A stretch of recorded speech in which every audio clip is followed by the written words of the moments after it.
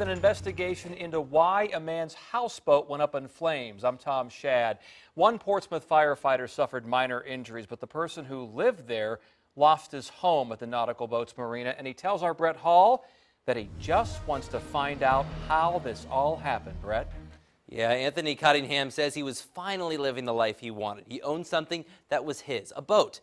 And now more than anything, he wants to know what or who took that from him. Anthony Cottingham just doesn't understand how his boat came to look like this Sunday night. It's a nightmare. Definitely. Viewer video captures Anthony's 1979 Uniflight 37-foot sport fishing yacht burning to a crisp. All you see is look like there was no boat ever there.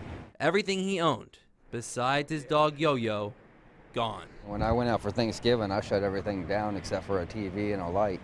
This was Anthony's home.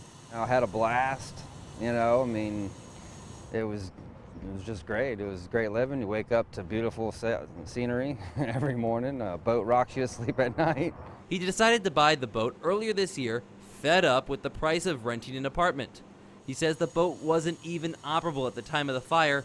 It's one of the reasons he is so suspicious. I wouldn't put it past somebody doing something there. He says a few weeks prior, somebody messed with his jet ski.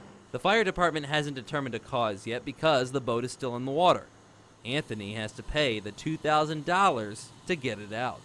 You know, I'm going to get fines and fees, you know, and legal, and there are some damage to other boats. A big worry that Anthony says is already teaching him a large lesson. Get insurance. Get insurance. Definitely get insurance. Definitely, because with insurance, I wouldn't be so worried. Yeah, Anthony had no insurance and is currently staying with friends at different homes until he can get back on his feet.